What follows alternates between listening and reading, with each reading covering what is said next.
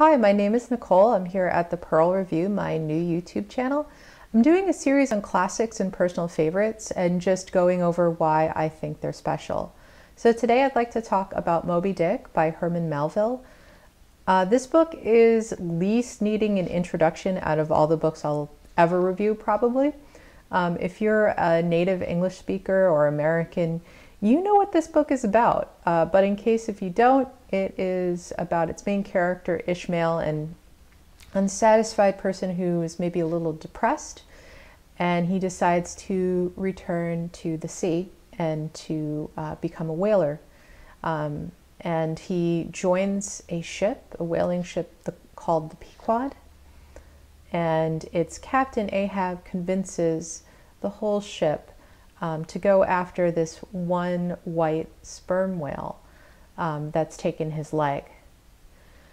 So this book is a long adventure novel. It's a queer confessional, arguably. It's an experimental dark novel. It's a book that many serious readers and scholars consider the greatest American novel of all time. A lot of people who consider reading this book, I think, take a little time in choosing so because it's a really long book. But there are several interesting things about this book, namely what I mentioned about its experimental, masterful use of the English language. There's a beautiful clip that I'm going to include about Melville describing the whiteness of the whale. This is part of every few chapters. He'll have this sort of playful, almost essay about something about whaling. And this is one of my favorites. It mentions the horrific nature of the whale and why its whiteness is part of that. Is it that by its indefiniteness it shadows forth the heartless voids and immensities of the universe, and thus stabs us from behind with the thought of annihilation when beholding the white depths of the Milky Way? Or is it that as in essence whiteness is not so much a color as the visible absence of color, and at the same time the concrete of all colors? Is it for these reasons that there is such a dumb blankness full of meaning in a wide landscape of snows, a colorless all-color of atheism from which we shrink? Pondering all this, the palsied universe lies before us a leper, and like willful travelers in Lapland who refuse to wear colored and coloring glasses upon their eyes, so the wretched infidel gazes himself blind at the monumental white shroud that wraps all the prospect around him. And of all these things the albino whale was the symbol. Wonder ye then at the fiery hunt? This book is also interesting because it seems fairly progressive for its time and a little daring. Ishmael has strikes up a friendship with Queequeg, who is a prince who is from an exotic island, and he has tattoos all over his face, and quite soon into the novel it seems like they have this possibly homosexual relationship between the two of them, and it's not delved into too deeply, but you know, you find pretty early on that Ishmael is an outsider. He is a fascinating narrator.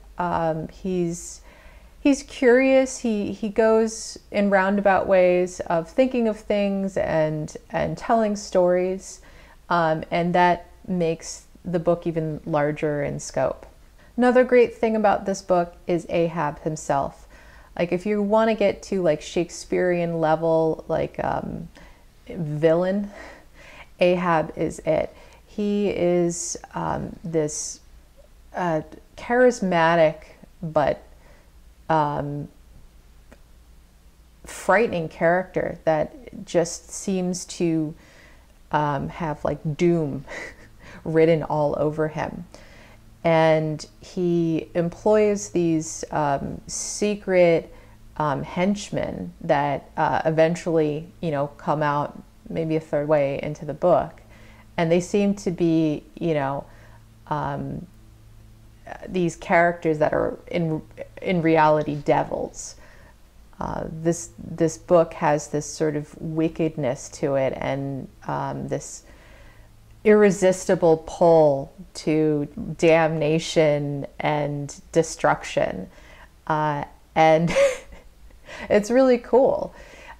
There's something so dark and evil about Ahab and his wanting to strike down this whale. Ahab is this character that I think at one point said that he would strike the sun if it offended him. And there's something so bravely just egotistical and this like, I guess like understandable, like wanting to be like a god. And he just goes for it. And the balance between him and Ahab, Ishmael and Ahab, is interesting, because Ishmael is just this playful person that is, you know, wants to see the world and is intellectual and is kind of this, has this otherness to him, while Ahab is monomaniacal. All he can think about is this whale.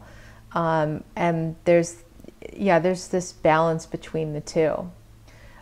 This book is full of symbolism and metaphor.